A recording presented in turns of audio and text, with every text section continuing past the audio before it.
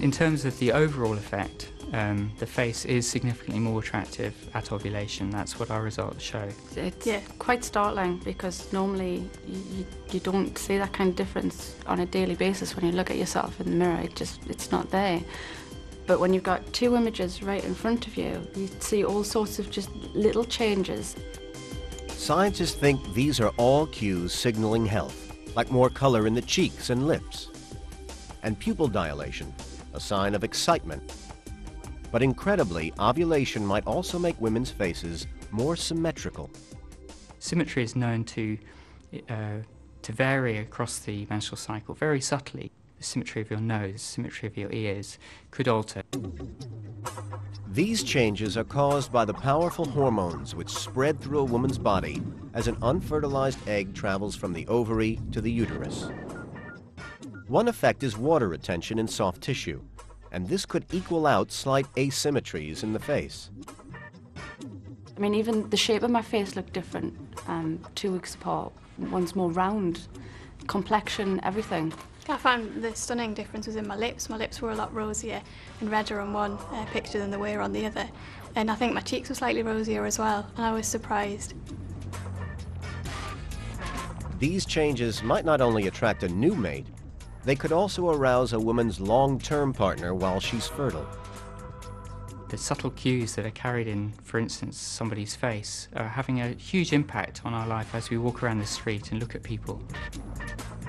So how do women feel about the news that men can tell when they're fertile? Making us humans more like this than we thought. Well, as a married woman, maybe I should never go out when I'm ovulating. It does make me feel a bit scared, I suppose. Well, not fearful, but it's worrying that they can know and detect that about me, when I'd be something I'd rather keep to myself, I suppose. But there is a way women can keep this to themselves. Makeup. Cosmetics mimic many of the facial changes caused by ovulation. They help women look attractive, healthy, and ready to conceive every day of the month. So it's impossible to tell when ovulation might be boosting their looks. Makeup is also a powerful weapon in the war against aging. Men are very strongly attracted to women who are in the kind of prime of reproductive life, 18, 25 to 30.